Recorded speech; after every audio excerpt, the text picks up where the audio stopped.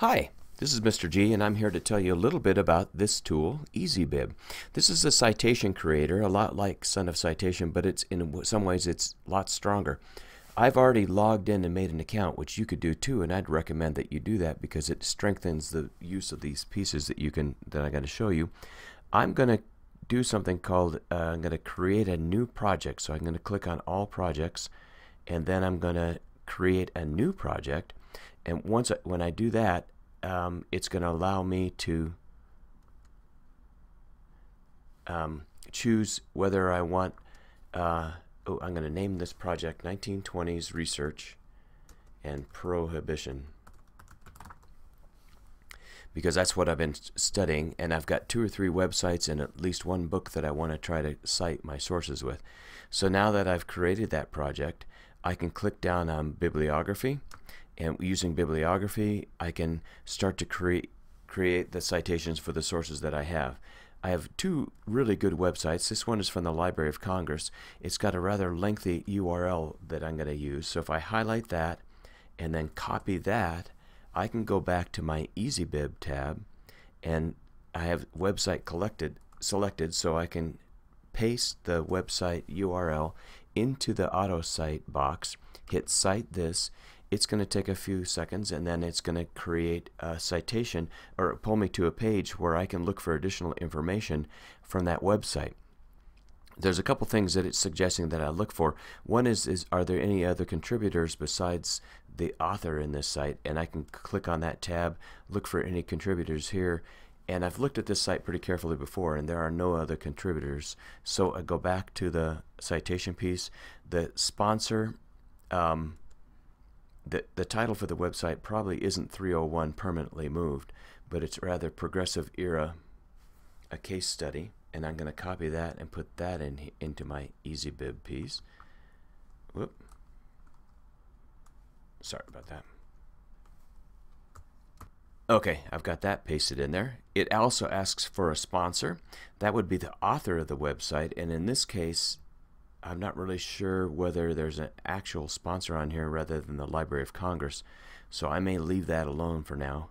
And then the date accessed, it was today on the 6th of March, and it doesn't have a published date on it as well, so I'm going to look for that too. There's no date that it was published originally, so we don't have that piece.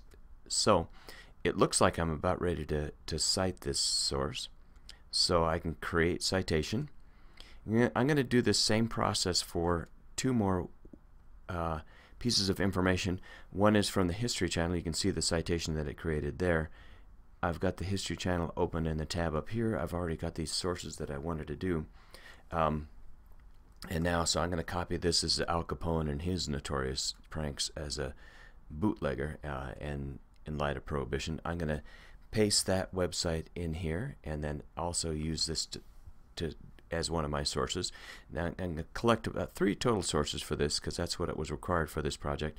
I also have the opportunity on this one to double check to make sure I have all the information in here for this site. And in checking before I started the broadcast, I do know that I have this information. I scroll down to create citation. It's going to create a second citation for the Al Capone piece. Finally, I have 1 book that I'm going to be using for this. The book is titled The 1920s by Erica Hansen. It's a cultural history of the United States. Inside the title cover, there's an ISBN number, and that's like a multi-digit number that you can find inside the title page. If I type that in there, I'm going to find the precise document that I'm looking for. It is this Erica Hansen book that came up very first, so I'm going to select that piece. And once I select that, I'm going to be able to go on and make some changes if I need to, but everything is here that I need, so I'm going to go ahead and create citation. So now that I have my 3 citations created, notice the format. The second line is indented.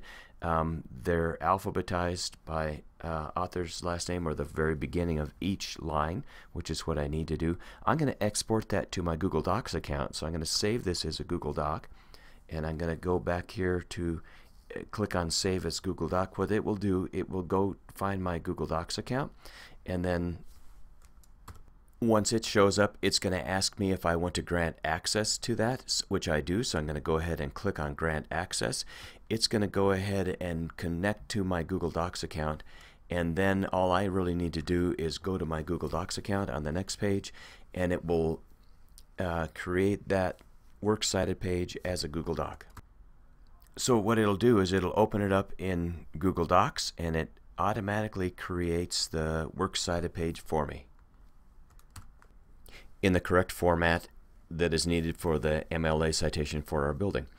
So that's how you create a citation in using EasyBib. So your task, if you want to be qualified for the latte, is you're going to register for an EasyBib account. You're going to go ahead and pretend like you're researching a unit. You can use 3 sources. They can be 3 online sources if you'd like, and then export that to a Google Docs account and print that off and bring that to your friend the librarian for 1 credit.